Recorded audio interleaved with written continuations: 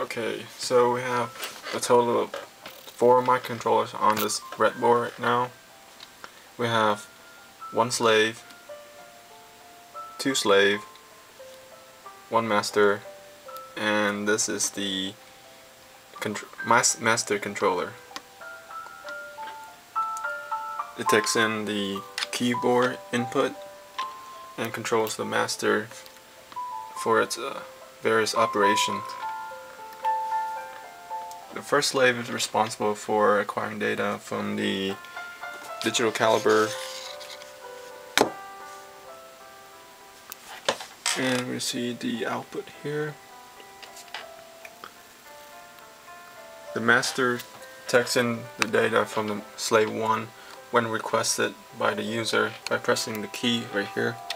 Pressing 2 will acquire the data from slave 1.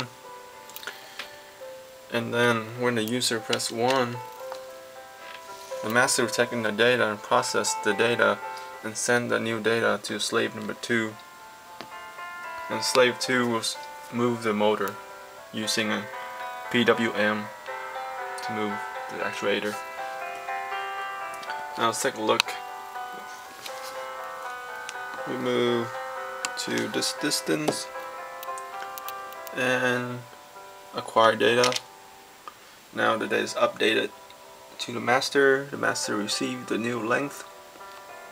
Now pressing 1 will move the motor to this distance.